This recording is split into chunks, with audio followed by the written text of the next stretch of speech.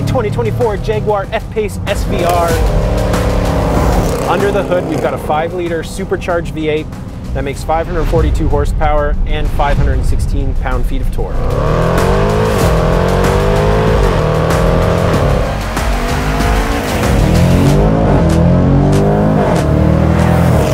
That just sounds so good.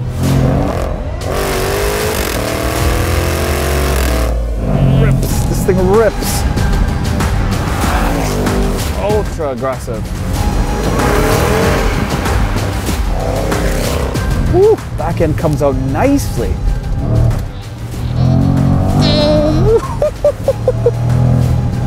This thing is so fun.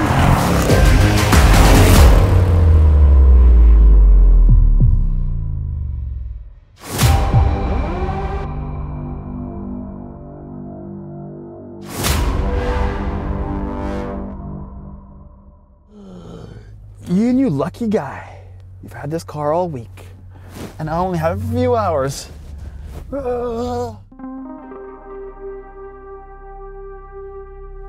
This is the real deal. This is the Jaguar F-Pace SVR. I have food poisoning, but that's not stopping me from bringing this car to your faces. This is one of the best vehicles I've ever driven that feels mechanical, raw, and everything you want out of a vehicle in 2024 that they don't make anymore. Disappointing. Buy one before it's too late. Okay, ladies and gentlemen, I'm driving this vehicle even though I am sick as a dog. I had food poisoning in Brazil and I was not in good shape whatsoever. But Ian's like, man, you have to drive this thing. It is so aggressive. It's so aggressive. It just reminds me of that Saturday night I was throwing up like crazy. It's like, those sounds will just never leave my mind. They're so etched. And Ian's right. That's what you get when you get this Jaguar. Listen. So aggressive. There's not many vehicles we bring into our studio that looks good at every angle. Now, as I walk around this, I can't see one that looks out of place, out of sorts. This Jaguar F-Pace SVR is really good for the money. Now I know you must be thinking, it's a lot of money. With a starting price of about 93,000 US, and this one's 109,000 Canadian dollars, that's actually priced very well, considering that this engine is a masterpiece, albeit an old one. You know what makes me sad? The fact that Jaguar is no longer making gas vehicles in 2025. Yep. EV all the way in 2025 for Jag, which means this 2024 is no longer going to be with us in 2025. Interestingly enough, on Jaguar Canada's website, you do have the option to build a 2025. Now, this is going to be a special edition called the 575, which will, have 575 horsepower. And no other brand makes something like this. The Grecale is a 6. The BMW X3M is a 6. The Porsche Macan GTS is a 6. Now some people will say, well no, it's an X5M competitor, and the answer is definitely not. This is a small vehicle. Look at it. It's not large. Which means if you want to buy something like this, just open up that checkbook and cut a check for this. Because if you don't, Ian, are you gonna buy one of these?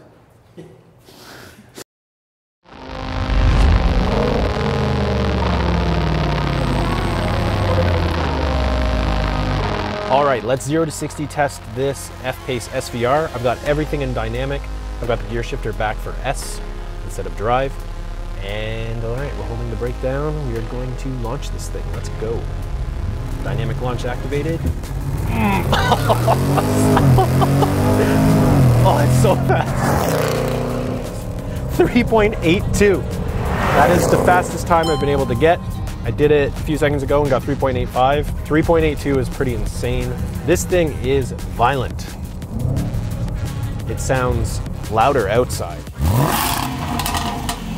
which is different because all these cars today are 4-cylinders and 6-cylinder engines, and they sound louder inside because it's all fake sound coming through the speakers. There's nothing fake about this car.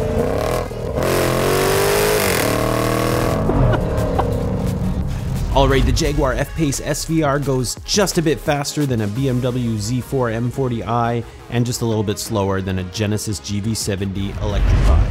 Now in comparison to the competition, which are 6-cylinder engines, the BMW X3M can hit 60 in about 3.7 seconds, and it costs around the same as the Jag. However, we found it to be a little bit stiff for everyday use. The Macan GTS is about 3.5 seconds, but once you start loading up options on the Porsche, it gets insanely expensive fast.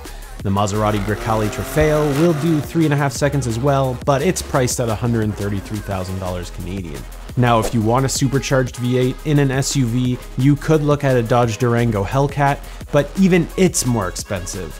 The twin-turbo V8 on the BMW X5M will cost you about $144,000 Canadian just starting. Even an Audi RSQ8 is $150,000 Canadian. So for a supercharged V8, the F-Pace SVR is truly a bargain. Aluminum pieces.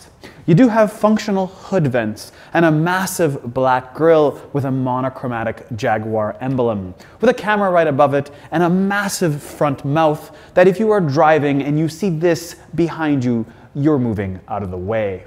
Ho ho ho, this is what I want for Christmas. With its 15.6-inch brakes, its 22-inch wheels that are specific SVR, they are two-tone. They stop this 4,537-pound tank. It has a functional side vent that pulls these front doors inward, creates this crease that looks so Aston Martin DBX-ish. Even the back's beautiful. Let's start at the top. You've got this small, clean, extra lip. Reminds me of the BMW M3 from back in the day. You also have the third brake light that is clear and translucent. I like that as opposed to having it in red like some other manufacturers. And then there's the wiper that should really go underneath here. No idea why they put it there. You have the Jaguar logo. They can get rid of that. Pretty typical stuff. I would just keep this SVR all day long. These taillights are very iconic Jaguar, but the most important piece here are these exhausts. Look at them, because now you're about to hear them.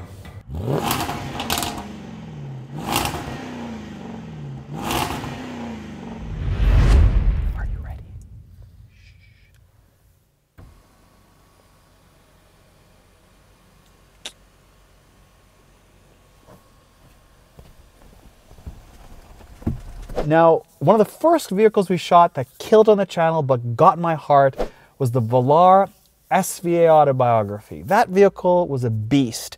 And this is exactly the same feeling I get out of jumping in here today.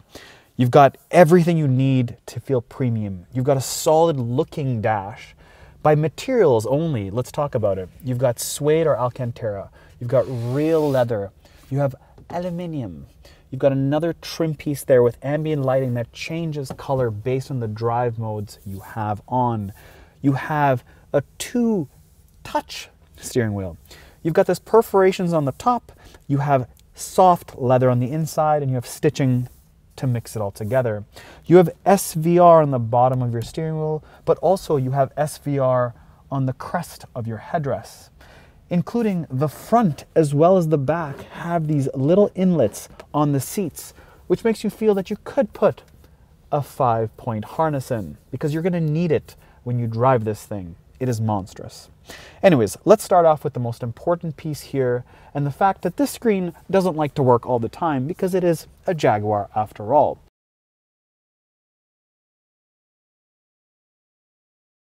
You have 3 increments of memory seat. You have, of course, on all 4 corners, automatic windows that do this up and this down. They're nice and thick, which keeps you insulated from the outside humans. And if you're wondering if this 8-speed transmission has paddle shifters, well, of course, the answer is yes, and they are real metal. Listen, they are not plastic whatsoever. You're gonna use them, and you're gonna use them a lot. All right, we got it to work. This 11.4-inch screen is actually really good. We've had this before on other Range Rover products. Really good layout, easy to use. I love the softness of the colors that it puts out. It's just like light, soft beige, which is really popular when you paint your house nowadays. Gray is out the door, beige is in the house. Very easy to use. Slide left, slide right, love it. Moving down from there, you have the Jaguar, established in 1935 in Coventry. Anyways, you have this pull, that is how you adjust your heated and cooled seats. You push for your HVAC, for the temperature that you want to have in the cabin. Pretty straightforward stuff. From there, you have a nice big open area for your wireless charger. Love it. From there, you have SVR on the shifter, you have your different drive modes, and then you have your start and stop and your volume control. Very easy to use. This is done with perfection. Thumbs up, Jaguar. From there, I do have this little thing I pull back, and that is where you have a cigarette plug where you have to have, I assume, USBs, because where else are there? They ain't here. They're probably underneath here. Bingo. You have a USB, a USB-C, and a pretty small storage compartment. And then how about this, the padding? Well, to be honest, this is pretty weak when it comes to Jaguar. This should be nice and thick, like it should be. This is an expensive vehicle. And even if it wasn't an expensive vehicle, just add like $10 to the price and put some padding in here, because people need their elbows to be safe when they get older, because that's who's buying Jaguars. Back seat of the F-Pace. Very solid door. What do you expect? It's a Jaguar. Jaguar. Very thick seats. What do you expect? It's a Jaguar. It's a Jaguar. Cool part though, these seats are basically replicas of the front seats. Check this out. This is really cool. This is very, very, very cool, because the kids back here will feel like their parents up front. Like they're worth it, that they belong. That's what Jaguar folks are all about. 2 USB-Cs, a cigarette plug lighter, and increments of heated seats. 3 of them, I think. Half the stuff doesn't work here when the car's not running, so I can't tell you, but I assume there are 3 because I don't sit back here. That's for the kids. Let's see how much room you have in your Jaguar F-Pace. You have 44 inches worth of width. As far as depth goes, you have 13.9 3/4, almost a 40. And in terms of height, well, it depends if you have this tonneau cover or panel on or not. If you do, you have about 20. If you don't, you have about 32. Now, if you're wondering why Jaguar would give you one of these, but also paint it with one of those, it's because you are rich. And rich people do not change tires.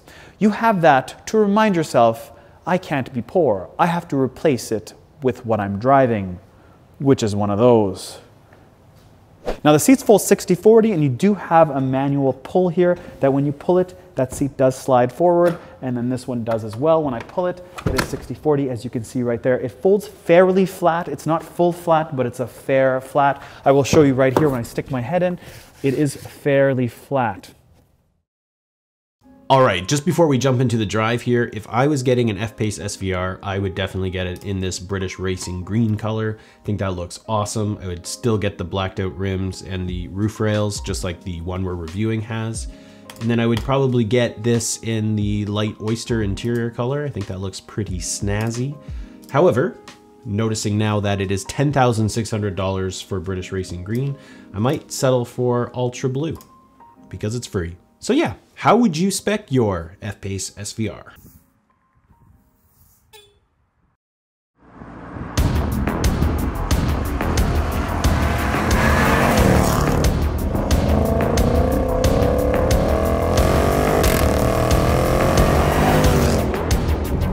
Let me experience good times. I will put it in dynamic. Put my foot to the ground, dynamic mode confirmed, and let's launch this puppy.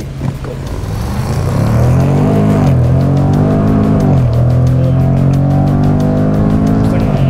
This thing rips. Using the paddle shifters in this car is very addicting. And they've got this crazy little flashing animation on the driver's display that is just taunting you to break the speed limit. So while we're looking at the driver's display there, you can see we're getting 15.2 liters per 100 kilometers. And that's including like highway driving. I know I'm ripping it hard here, but there's at least 200 kilometers of highway driving on there. So this F-Pace did have the lane keeping feature, which doesn't really work that well in the city. It mostly just bounces you off the line. It works differently on the highway, however, and it actively steers to keep you in the lane. It's not as confidence-inspiring as other brands like, say, Genesis, but you don't really buy these cars for this kind of technology. In terms of overall comfort, seats are pretty good. They are firm. If you like firm seats, you'll like these seats. I did do a 2-hour drive from Toronto back to London to bring this car back, and my back was a little sore by the end of it. Other stuff, CarPlay works really good. It is wireless. Other Land Rover products we've had, it's been a little glitchy, but this one's been great. Mike's probably gone over the HVAC controls by now, and I don't really like how you use the same button for fan speed and heated seats, cooled seats. However, we are getting the new Velar next week, and they've completely erased all the buttons except for the gear shifter. So I'm happy with what I've got. Now, if you haven't driven Jaguar product before, the windshield is heated, which means you have these small, tiny lines in it.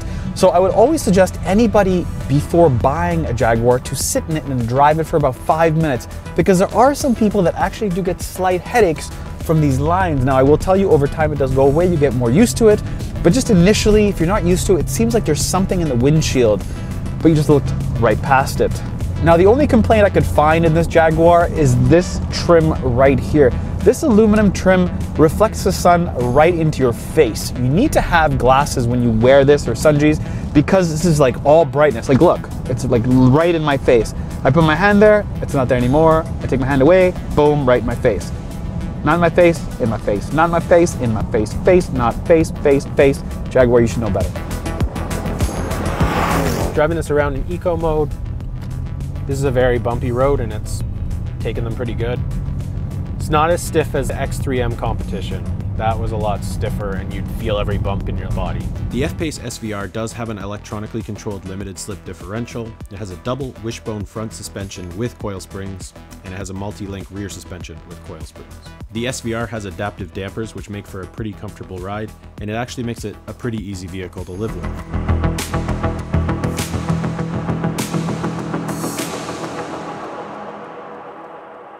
All right, so I'm gonna put the car into eco mode now so we can hear how quiet it is in this vehicle. I am in an open field, basically. Not many trees. It's quiet. It's really windy today, so it's really good cabin insulation. Not too many creaks or anything in here. I haven't really heard any creaks, to be honest. All right, turning radius time. Turning radius time. It's dope. This is great. It's amazing. It's a really good turning radius. Doesn't even have rear wheel steering, and it did that with ease.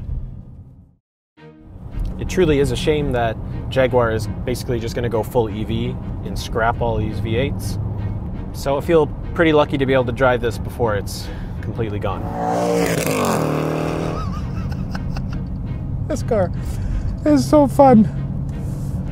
Oh, I needed this. Thanks, Jag. Appreciate you. Appreciate you. So it's safe to say that Mike and I both loved driving this SVR. It's classy looking, it's outrageously quick, and it's just a fun vehicle to drive. This is what a performance SUV was meant to be. Rapidly fun, while still providing the comforts of luxury. That is this review on this Jaguar F-Pace SVR. Hope you guys liked it. Hope you don't mind that I subbed in for Mike while he's not feeling so great. Anyways, yeah. Catch you on the next one.